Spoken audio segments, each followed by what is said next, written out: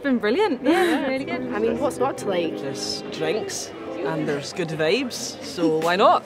I think especially after not being able to gather together, I think lots of people kind of sought otherness in books and in characters and writers. So being able to get back together with everyone and discuss it in person, I think is actually really, really lovely and something that I've missed a lot.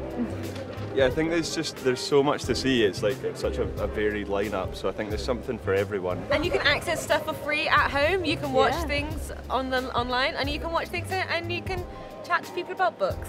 I mean, I definitely believe like there's a book for every person, so there's going to be something at the book festival for you too. Yeah, and I think the diversity of different authors and topics and from different countries, different perspectives, different experiences has really added to the festival. So having that all togetherness, unity and diversity was really great. But I think also it makes you a lot more open-minded and receptive to ideas and dialogue in a way that social media might shut down because of cancel culture and things. So I think it's just a space for everyone to have their voices heard.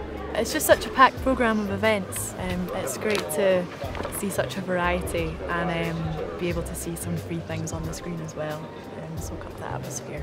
It's really good. You won't regret it. Yeah, and turn up to things that you wouldn't have normally turned up to, so you get that different diversity of perspectives and learn something new. That's always great.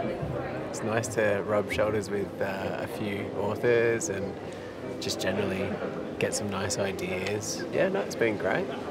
Yeah, I think it's just a great place to explore new authors and also speak with like-minded people as well.